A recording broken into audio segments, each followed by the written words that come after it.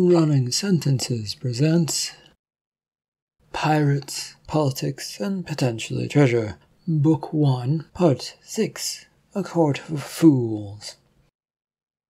Dealing with becoming a representative for the galactic government isn't easy on Cordite, who finds himself with headache after headache which awaits him in dealing with all things political. That and everybody else seems to want something. This story is written and narrated by Michael Hunnery. It is a work of fiction. Any names, characters, businesses, events, and situations within this story are products of the author's imagination. Any resemblance to real people, real situations, events, characters, businesses, and/or fictional businesses, characters, events, and so on is purely coincidental. Copyright 2023, Michael Hunnery. All rights reserved. There were a bunch of foot stomps going outside of the office of the president to the galactic office, and he didn't like that much. It was a distraction from his work and utility. Didn't much like it when things like that happened. It was like they were trying to decide if he needed to know what they knew before they inevitably decided the best course of action was not to tell him anything at all and to keep him in the dark. But by then he would have the need to know and want to know and demand to know.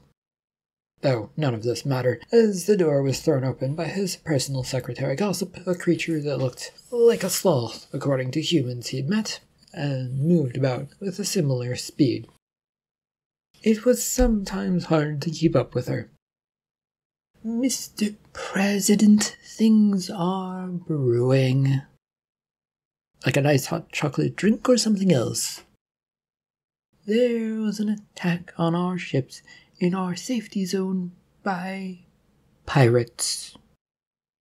He looked at her funny, trying to decide if this was really what he needed to know right now. Usually the military dealt with these things and then told him about it afterwards, which was fine. His mind tripped over the fact that he'd been thinking but that no one bothered to tell him things, and now he didn't want them to. He didn't really care about this news. What was it important? Oh well, that would need to be sorted out and figured out at some point, but now he was being told things. Well, what did they do? What kind of attack was it? And what's going on that we might have caused this? And I'm not up to date on the latest piracy news, so we'll need a refresher on that as well, I guess.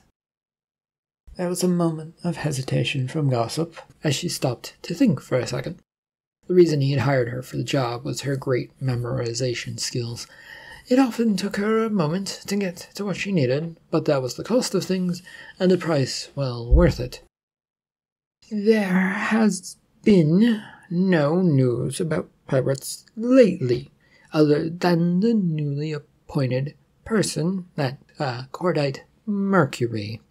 As for what, they attacked our fleet ship, Cordoba, with missiles.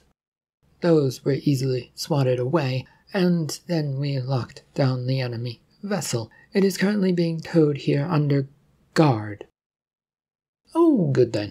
Let the military deal with it. Why do you need to bother me about it? Well, you have the new representative from the pirates. Shouldn't we talk to them about this? Get insider information as to what is up with the pirates? Utility nodded along, realizing that sounded about right and fair, but Cordite wasn't sworn in or approved by the others just yet. But perhaps they could just have a conversation, and help figure things out. That would be good. Yes, I'll send for that one at once, I think. Let us chat about how things in the world of pirates work. And is there any other news that I need to be aware of that you're disturbing me about? There is some rumors about the Grogian Empire, and that they're sending 2 of the royal family to work here. Utility narrowed his already small eyes and nodded. There was nothing else that needed to be said about that, because, well, who really cared? His secretary took his nod as permission to leave, and of course she left. Having just settled into his room, Cordite sat heavily down on the bed. He was lost in thought while at the same time trying to take in the simple hotel room he'd been assigned to. It had the usual of what he was used to: a bed, a bathroom space, and a desk that occupied some space beyond the bed. He also couldn't deny that it felt like it should be more in here. Some form of entertainment or something. There was a rather rapid knock on his door, which was a surprise as he got up and looked at it. The noise didn't stop, and it sounded as if it was at his particular door. He wasn't sure at first if it was or wasn't when he'd heard it. So he went over to it and opened it. A rather upset-looking Bottle was pushing her hair out of her eyes as her other fist slammed into his chest, trying to knock on the door. "Oh, sorry." "What is it?" "A situation has come up that involves pirates. They've done something bad. Or bad things, I've been told. I don't really know. I wasn't given the specifics, so just told to retrieve you and bring you to the palace where you can talk about it." "Am I allowed to bring someone with me?" "Why would you want to do that?" A deep look of concern had crossed her face as she said this, and was considering whether or not it was the right thing to do. There were quite a few conflicting emotions that made their way across Bottle's face as she thought more and more on this. It's the same reason. Any politician has someone by their side to help them out. I don't like going into situations where I don't know what's going on. We will stop just a few doors down and collect a friend of mine from the crew, okay? She was shaking her head now, but as he exited, he was already headed for Francis's room.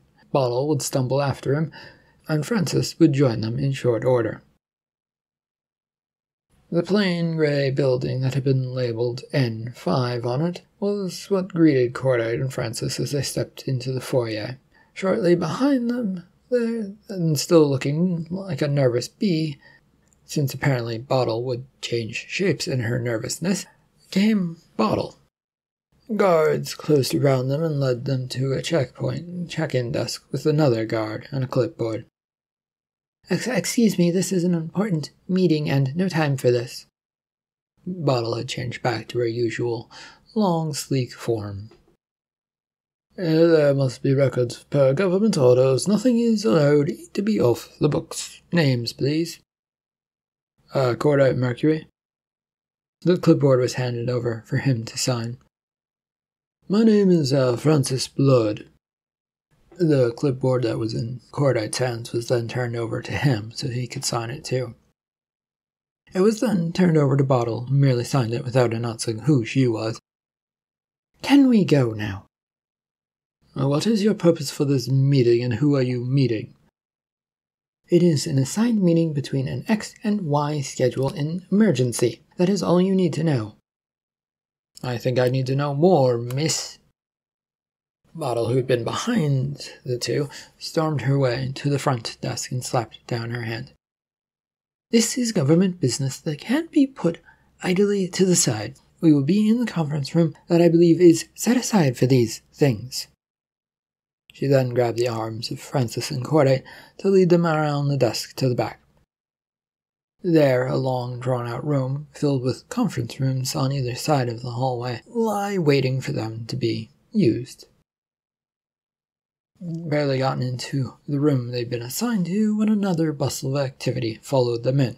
Security guards moved to look over everything, then even gave the trio a pat-down before examining this and that around the room. It was but mere moments of work, and then the all clear was given into someone's lapel radio. A few of them left as President Utility marched his way in and went and sat down at the nearest chair. "Which of you is the new pirate person who is supposed to help me know what is going on?" Cordite raised his hand, while Francis pointed towards him as well. The president gave him a once-over, studying pretty much all of his looks before settling deeper into his chair. "Well, you know what's going on, so advise me." I don't know what's going on. The only thing I was told that something bad had happened and you needed advice, so until somebody tells me further, I can't help."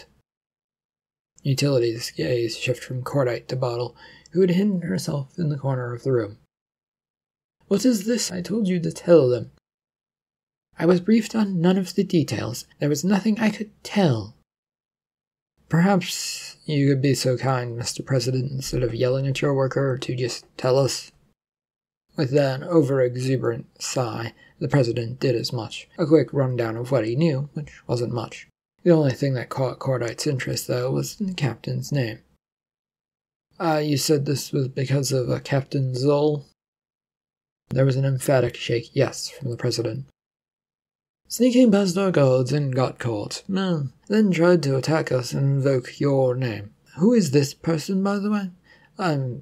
We know it's a pirate, but our records are a little short on him other than a few incidences. Cordite moved to sit down and signaled that Francis should do the same, which he did. This, by the way, is Francis. He is my associate who will help advise me. Like you, a good person never goes alone into the dark. We have to have people help guide us. His words trailed off as he tried to think why Zoll was doing this. Pirates rarely communicated with one another, and if they did, it rarely happened quickly, usually after the fact, and here stood something contrary to that, almost close to the event. This Zoll is under arrest, I take it, and likely faces a long prison sentence, correct? He is headed to a holding cell outside of the planet along with a crew of his, of course. I need to know what he was thinking and why he would try that. Those were things that Cordite would also like to know, and there was perhaps only one way to do that.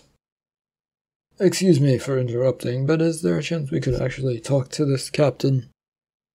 No, we want no collusion and story collaboration between pirate factions. Well, if that is the case, President, I cannot offer a reasoning as to why he's doing such things without talking to him. But having a small personal history with Zoll, I'd say he's doing it for some kind of monetary gain, and probably trying to bring somebody down. Maybe me. Or he's just trying to make a name for himself. A bigger name for himself, now that I think about it. There was a tap, tap, tap noise coming from the table as Utility was tapping his fingers against it. A deep, lost look of thought had come across him as he stared off at the ceiling of the room. Cordite, I doubt we have much more to say on all of this. Zoll is trying to achieve something, but without talking to the man we can't say for sure. It leaves us unable to advise in this matter. I think we should depart. Cordite nodded, but didn't stand up to leave. Instead looked over to Utility with a curious look. The president still seemed far away, but a little less so at the moment. Any meeting would have to be attended to by 2 guards at least, and somebody who could listen in. That's fine. We're not lawyers after all. Merely going to find the information that you would seek, Mr. President. Having reached a general agreement, they were shown to the door by the president's guards. Without a chance to tell the rest of his crew what was going on, Cordite and Francis found themselves whisked up to a shuttle ship, and then to a prison ship sitting out in space, a decent distance away from the planet, Xander, but close by. They were greeted by a burly, giant-looking mouse that rumbled over to them and glared down from its height at them when they came into the ship visiting lobby. I am Warden George, and I have only just been told about your arrival. Something about seeing a prisoner, even though we don't do that sort of thing. All that came across to Cordite, though, was a bunch of high-pitched squeaks. He tapped at his ear, trying to get his automatic translator to work. There were reportedly little fish inside of that device that did all kinds of work getting things understandable. But there were times when it went out of whack or would need to be updated, which was supposed to happen over the air, but at this moment things were just not going well. We are here at the request of the President of the Galactic Government, Sir George. Please show us to a room where we can talk to Captain Zoll. The warden grumbled, but pointed towards a doorway, which they all began heading for. My office will have to do, and this Zoll will be guarded by a lot of people at all times. Cordite merely nodded along, still trying to get things done quickly and efficiently, as his earpiece still wasn't completely working, but was now catching things here and there. The large office space of the wardens was nice, but now had 4 other guards who all looked similar to the warden, though perhaps not as burly in appearance as they brought in the appropriate chairs and let everyone take them up. Then Zol was dragged in with an annoyed look on his face, which turned to a ragged grin when he saw Cordite. "Well, if it isn't the bastard who now works for the government." "Not officially, not yet anyway. Sorry, Zol. The Galactic people will probably try and stop it if they can, or someone else might try to, I think. But we aren't here to speak about me." "Oh, of course not. No, you wouldn't have that." The two guards that brought him in pushed Zol into a seat across from Cordite and Company. Their grip remained firmly on him despite the cuffs and chains he was wearing. If any of this bothered Zol, he didn't seem to show it, as he got comfortable in his chair as best he could. "You want to know why I attacked, I'm sure." "If you could be so kind, we would like that very much." Zol shifted his gaze to appraise Francis, but then went right back to Cordite. The mighty smirk had never faded for a moment. "Things needed to be tested out, and I happen to know things." "So by getting yourself in trouble and causing trouble for any future pirates who came into the area, what was your test achieving?" "I was testing the government because no government can ever be trusted by us. They hire us to do dirty work and then fail to recognize what we've done for them. That includes all planetary governments and even this galactic farce." "I don't understand your motives at all. You're angry that they ignored you once you've done a job for them?" "No, I'm mad that this is allowed to happen. Also, they're hiding some grand thing from aliens in this system. It's a treasure worth many times what everyone else has. Plus, this allows me to put you, Cordite, in a tight spot. You now need to free me, or else the pirates won't like you." The warden offered a cough to get everyone's attention. "What is this about a treasure?" "Vast amounts of rare ore and money hidden away on a planet. Or so the rumors say." "You attacked to get at this. That doesn't make any sense, Zol. Nothing you do makes sense lately." The smirk, having never left Zol's face, was making things aggravating as Cordite rose from his seat, ready for this to be over. "Apologies for taking up your time, Warden. Don't bother listening to this one. He likes saying things while planning to undermine others to get goods." Then there is this planet?" "Oh, yes. Well, no. There are rumors that have been around for ages, amongst pirates anyway. Even since I was a kid, there were whispers here and there about aliens and all types of going searching for it. Probably not worth the time and effort." Francis, who'd said this, got up and made his way towards the door, following Cordite out. Zol was being led back to his cell with Warden George, following a few steps behind. They came up to his cell, and it opened automatically as he was shoved inside. None of his crew were around, but Zol wasn't terribly bothered by this, as the door slammed shut with the warden watching him from beyond. "You want something, oh Warden? Perhaps what I know about this treasure planet? This planet of rumors and goods?" "What do you know?" "Plenty about lots of things. But that only comes with my freedom, and you'll need to convince some other people to free me and my crew if you want it. Or I can torture it out of you. Which do you think would be the easier option for me?" "I was trained with the Galactic Empire military, and know their basic tactics for torture. They're stupid enough to show in any conscript how to beat it. I doubt you've advanced much beyond the basics here. No need for you to try that route. You just imprison people here, and you don't really know anything more than you need to know." "Go ahead and think that, pirate. You can have all the time in the world to get that thought really deep into your mind. For now. But you should not assume things, as it won't end well for anyone." With a wave, the warden left as Zol leaned back into his bed. He was more than set to let things simmer, and for the idiots to realize they needed him. The transport between the prison ship and the planet touched down quickly at the spaceport. Wasting no time, the duo were hurried inside a private cutoff area just inside of the spaceport, where President Utility was pacing about with another alien, a cube of a shape, following him about. If it was an alien, Cordite couldn't tell, as they were allowed to stand a few feet away from the presidential alien. Well, from what we understand, he says he's after treasure that your government is hiding away, or maybe another government. Was not specific on that. My thought is that he's doing it for attention and using whatever stories and excuses to rile things up. Yes, as my associate says, especially the warden, who seems to have rather lost his love for the job. Utility looked at them, having heard them, but didn't say anything. His looks were more lost in thought and worry as the other creature, the cube, approached. Good evening, I am the cube helper Vix from the planet Vix Vax Vex. My job is to help guide aliens through tough situations, as has been presented before us.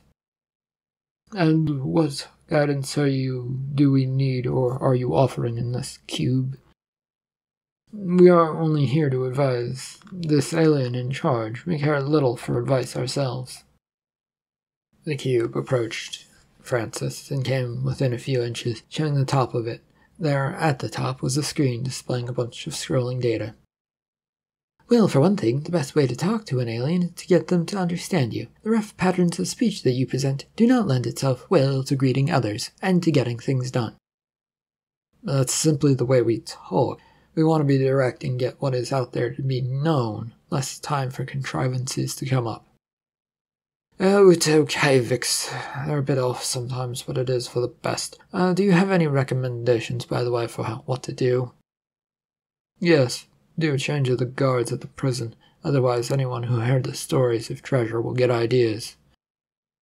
Any truth to that, by the way, Francis? Or is it all fiction? Or utility? Do you know anything about the rumored treasure planet? Utility gave Cordite and Francis a sharp look of displeasure at being questioned on the matter, a look that made it seem like they should know better, but one never knew, and it was better to get some answers on matters. Oh, there is more to life than rumors, and I have heard the stories, but no, I have no access to any such place. I would have used the resources for greater goods and made a better empire if I could. Then, if that is all you need from us, Mr. President, are we free to head back to our own prison until decisions are made? This was greeted with a curt nod, which meant he dismissed them. Deciding that discretion was a smart move after the whole meeting debacle with the pirate leaders, Ophelia went back to her ship. The captain's quarters felt like the only safe space, and the only area where she could really be alone. She was half-dressed and wandered about the area, trying to think about things.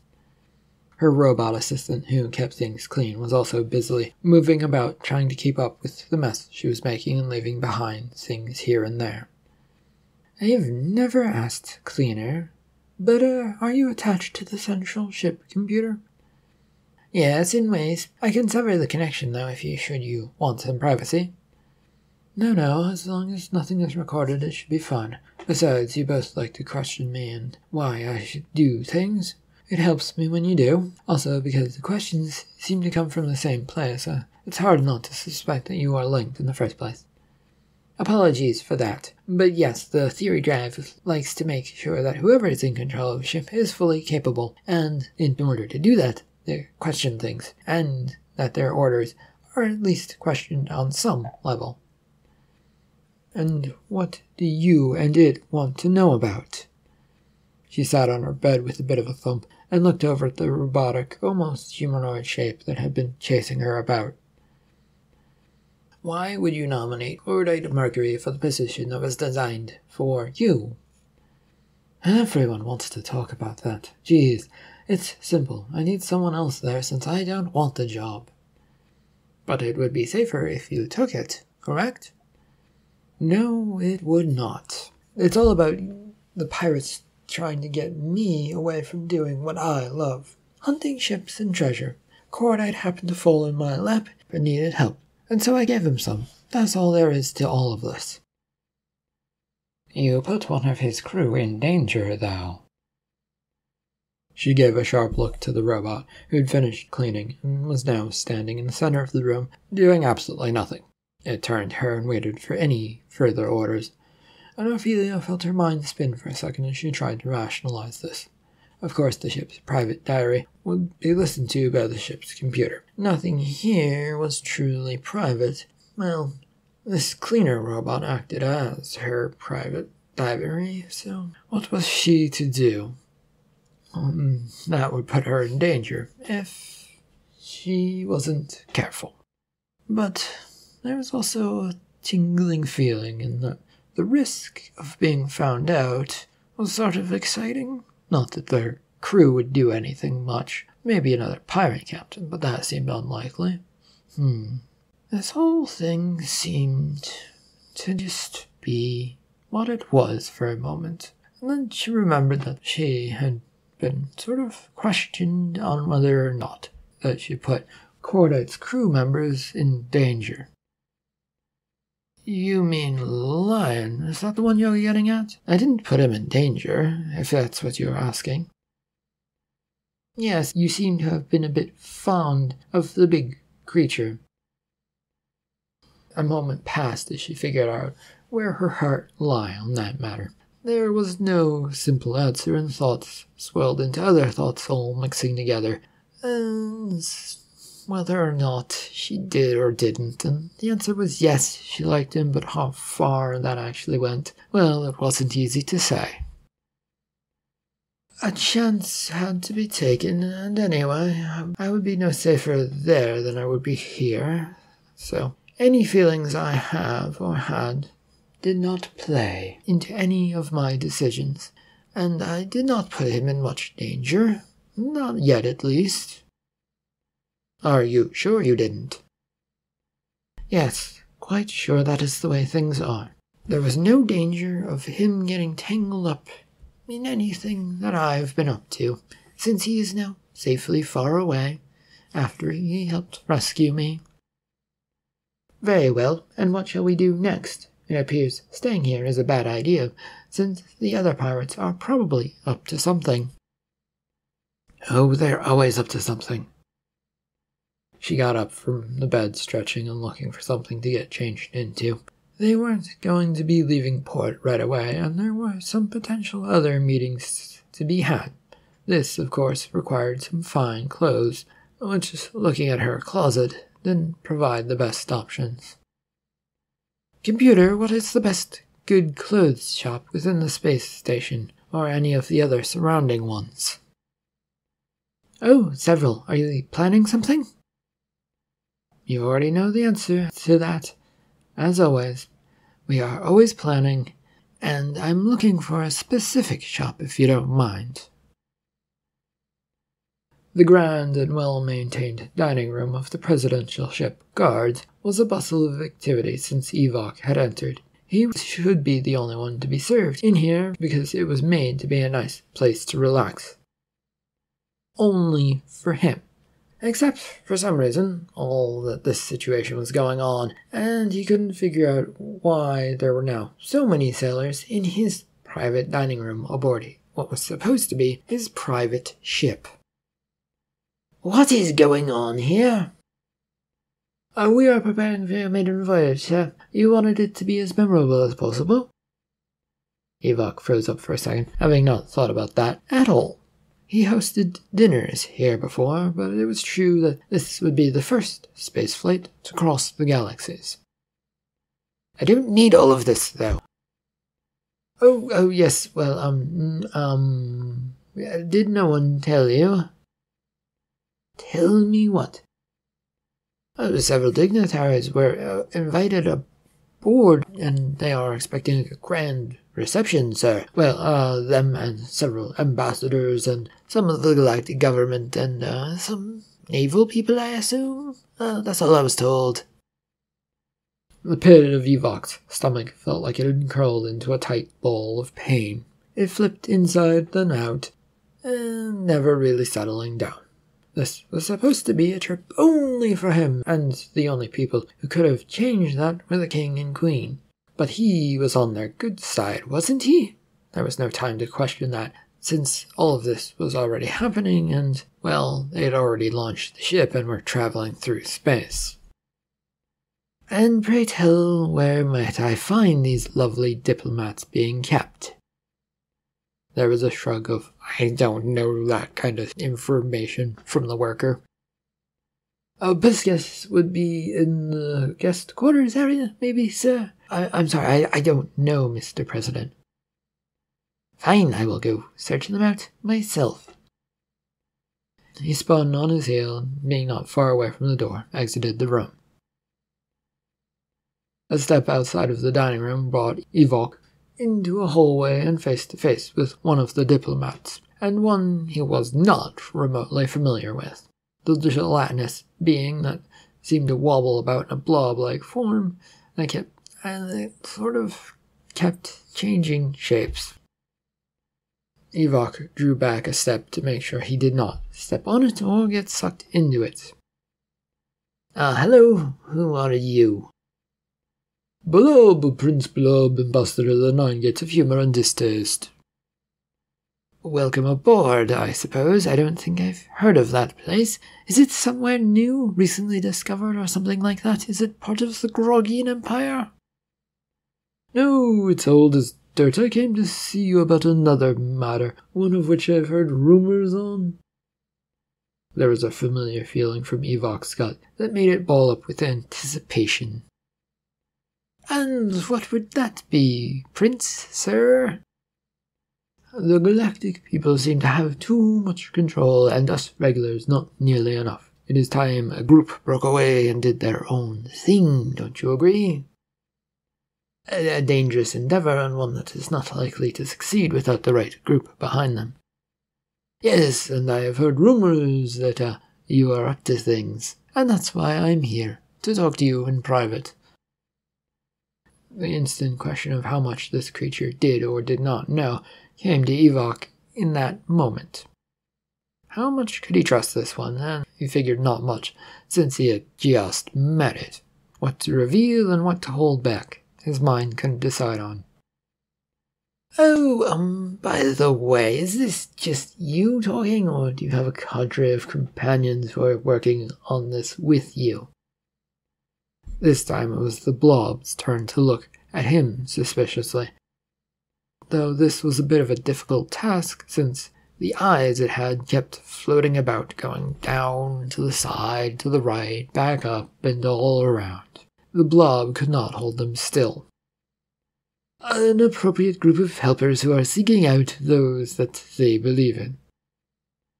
And if you make a wrong step and ask the wrong person, does your plan disappear, or do the people you are trying to get aboard with this vanish when they find out that you're not everything you say you are? The blob began to move away rapidly, while managing to actually keep an eye on the president. Don't mistake me, Mr. Prince Blob. I work in my own interest, and not that of your enemy. That said, I need to know what might occur should I make a choice in your direction. You will never know. You cannot know unless you're willing to cooperate. Prince Blob left it at that, and hurried off, leaving Ewok alone, before another sailor came up. Soldier, which way to the area where the guests are aboard this ship? The sailor jumped in surprise, and looked about for a moment, trying to recollect which way to go. This way, sir, if you don't mind. Following the sailor, they went a few feet down the hallway to another connecting hallway. There, the sailor pointed towards the various doors in this section. These rooms should all have quarters to various diplomats, I think. We were told to avoid this space. Yeah, pretty sure this is the area you wanted. His helper quickly vanished off into the distance, which meant Ewok was free to do as he wished, and he went up to the first door he could see. He promptly knocked on it. There was a moment before it switched open, and out came Vice President Vic, looking curious and wanting to know who was knocking on his door. What are you doing here? Never mind before you even answer that. Let's talk about some stuff privately in your room. Before Vic could complain or say much beyond, "What?" Evok pushed him back inside the room. Ophelia didn't take too long before she was back out on the space station at the shopping section of this place. It wasn't extravagant by any means, mostly set up for ship parts, but there were a few good places, dabbling with a few other goods. She found her way towards those, hidden away in a back alley, and then in front of several shops, and all said they sold clothes. At least that's what the signs above them proclaimed. Truthfully, they might have an item or two of clothing while selling other goods for those who are looking for them. Stark, what shop was it again? I know they keep changing locations, and I keep forgetting the name of which one it is. Her guard stepped beside her and pointed to the one to the right. That one, and we really trust in this? Trust? No, but it will lead to interesting things, and that is what pirates are all about, right? He sighed as they went towards the front door of the place, and as he stepped in front of her so he could open the door for her. The tiny shop they went into called itself Gold, but nothing that resembled that color was anywhere around here. There were a few pieces of clothing that lay on some shelves, but nothing else. Ophelia picked up what looked to be a nice-looking dress and then made her way towards the back of the store where a person sat looking rather bored with the whole thing. She dropped the dress onto the counter when she got there and then dropped her charge card on top of that. This drew a look from the person. You want to buy something? Yes, and more. The card was picked up, examined, then swiped through the machine. Welcome to the establishment. Keep your head down, don't make much noise. The card was handed back as the checkout counter split apart and then dropped downwards. She grabbed up the dress before it fell into the secret passageway that would lead downward that had revealed itself. Is Charles in or no? I don't know. She didn't like the sound of that, but with her guard Stark leading the way, down they went, with the counter closing behind them. The glitzy room with the gambling tables, slot machines, and other gambling enterprises greeted them once they passed another door. Ophelia had to flash the card and the dress before they would open up for them, but now that it was, there was lots of music and a jumping atmosphere in this place. The crowds of aliens enjoyed themselves with whatever they were up to, though. I don't like it here.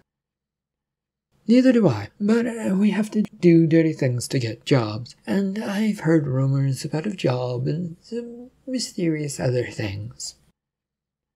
They made their way, undisturbed, through the swells of the crowd towards the back of the room where 2 security guards stood. She flashed the card once again, and it was taken up by one of them who carefully examined it. Then it was slid into a hole in the wall, allowing another secret door to appear. I'm looking for Charles. Is he here? Neither of the alien guards responded to her request for information, and she passed through with her guard following. They both looked at the guards to see if there was any signs of life beyond that, the automaton-like appearance giving hints that at best they could only follow orders. Now in the back hallway of sorts, Ophelia took a long look around at the employees who were here. None of them were paying attention to them, and they were all moving about in a hurry. I doubt they want to answer any of your questions. Best to press on. It would be easier if we knew where our friends were. The usual spots, dark rooms away from prying eyes, which is why we're here. Why do you need to see them, though? Rumors of goods and that can be stolen and treasure. What else do you think? Plus some connections to save us from the hordes that dislike what I'm doing. I think the only person who might be on your side at this moment is the person you put in charge of being an ambassador. Well, it is a good thing to have done that, then. We could be more careful with your plans. She rolled her eyes and looked over at him with an exasperated look. There is hidden treasure out there, and you want to move slowly, carefully. That's what got us into trouble on the last time we got into trouble. We were too slow and too careful. Usually things occur the other way around, don't they? With a shrug, they were moving down the hallway, being careful not to get into anyone's way or to really be overhurried. Ophelia found herself looking for the door, though she wasn't sure which one it would be. There was a good chance that her contact wouldn't be her at all, and she snarled at that thought. "Ophelia, what are you doing here?" She snapped her head to the right, at the door that she'd gone past a few rooms back. There stood Court, half in and half out of a door with a stack of files in his hands. "Looking for Charles, but you will have to do for what I need." "What do you need of me for?" "Rumors and stories of treasure." He nodded and stepped aside to let them into the room as they came towards him. "You're right that Charles would be who you'd want for that job, but I can help a bit. What exactly is the rumor?" "Oh, you know it, and everyone knows it. A hidden treasure put in a safe spot by the pirate family Zol." A smile spread across the square face of the Court as they stepped into the office. End of Book 1, Part 6 of Pirates, Politics, and Potentially Treasure. Thank you for listening.